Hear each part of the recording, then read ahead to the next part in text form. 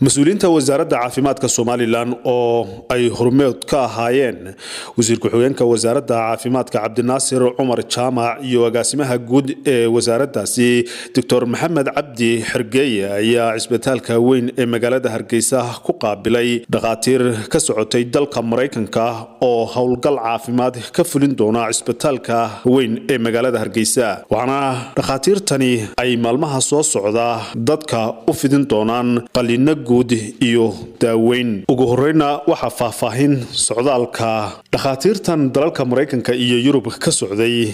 ka bixisay Dr. Adna Aadan Ismaaciil waxana ay tiri sharaf weyn bay aniga ii tahay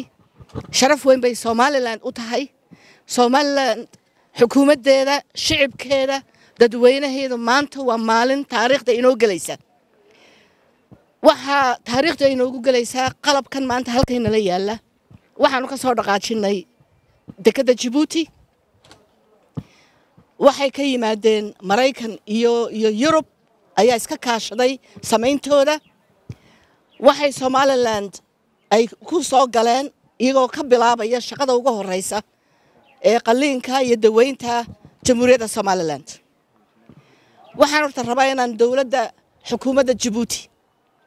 madaxweynaheeda iyo dawladdeeda aan mahad weyn u soo jeediyo iyagoo gacan buuxda oo walaaltinimo oo jaarnimo oo saaxiibnimo nooga geystay markii aanu ka soo saareynay qalabkaas dekada Djibouti noo tahay guud ahaan qaranka Somaliland gaar ahaan wasaaradda caafimaadka iyo bahda caafimaadkaba maanta inaynu soo dhaweyno oo aynu halkan ku daafurno missionkan oo ah mission loogu talagalay wadamo badan oo Afrikaan ah laakiin aynu nasiib u helay Somaliland inay noqoto meeshii ugu horeeyay ee uu ka fulo missionkani waxaan aad iyo aad ugu mahad celinayaa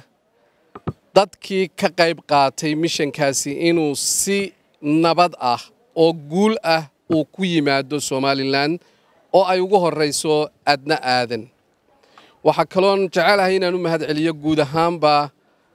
dawladda iyo dadka reer Djibouti oo iyaguna qayb ka qaatay sidii ay si nabad ah inoogu soo gaari lahaayeen oo inoogu soo gudbiyay dadkii aynu u dirnayna si wanaagsan ula shaqeeyay sidii ay baabuurtaasi uga soo bixi lahayd Djibouti ee ay u iman lahayd Somaliland Agesta kalena Dr. Galan oo hormood ka ahaa hawlgalka caafimaad ka fulin doonta 7 dal oo Afrikaan ah oo Somaliland ugu horeyso ayaa waxa oo si weyn ugu mahadnaqay mas'uuliyiinta wasaaradda caafimaadka Somaliland ee ku soo dhaweysay dalka iyo adeegyada ay u fidin doonaan dadka u baahan qalliinada kala duwan iyo daaweynta oo ay ka fidin doonaan 4 maalmood ee nagu soo socda dhakhtarka weyn ee caasimadda Hargeysa wasiirka xogeenka wasaaradda caafimaadka Somaliland Maxamed Cabdi Xirgeeye ayaa u mahad celiyay Dhakhatirtan dalka yimid ee hawlgalka caafimaad fulin doona sidoo kalena wasiir Cabdinaasir Jaamac Cumar ayaa sheegay in hawlgalkan caafimaad ee Dhakhatirta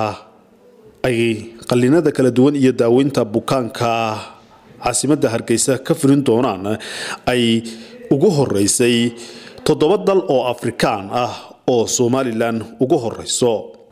waxana uu yiri wasiir ku xigeenka wasaaradda caafimaadku alxamdulillah rabbil caalamiin ilaahay ma hadlay diyaar garow iyo shaqo adag oo badan kadib alxamdulillah rabbil caalamiin maanta waxaynu Hargeysa Group Hospital ku daafuraynaa mission aad u ballaaran oo ah hawlgal caafimaad oo ay hay'ad khayri dalkeena ugu timi hay'adaas oo uu maanta inala joogo asaasiheeda ama founderkeeda Dr. Galan aad iyo aad baan ugu mahad celinaynaa waan soo dhaweynaynaa Dr. Galan iyo teamkiisa waxa kale dunida ka caawiyaan in shaqaalaha caafimaadka ee localka marba wadanka ay tagaan inay tababaro u fidiyaan qodobka saddexaad ay aad iyo aad uga caawiyaan waxa weeyaan inay equipment iyo qalabka caafimaad loo baahan yahay marba deegaanada dunida kamid ah ay tagaan inay ka caawiyaan farxad weyn bay maanta inoo tahay qaran ahaan in Jamhuuriyadda Somaliland ay noqoto wadankii koobaad ee 7 wadan oo Afrikaan ah oo ay hawlgalkan ka fulin doonaan macnaheedu ma aha in qalliimada ay fulin doonaan aanay qaran ahaan inaan awood u lahayn laakiin muhiimaddu waxa weeye qaran ahaan inay jamhuuriyadda Soomaaliland maanta nasiib u yeelatay inay kow ka noqoto 7 waddan oo Afrikaan ah oo hawlgalkan caafimaad laga fulinayo iyadoo Soomaaliland oo waddan madax bannaan oo xaqiiqo jirta ah in hawlgalka maanta laga fulinayo. محمد حسين جامع ستار TV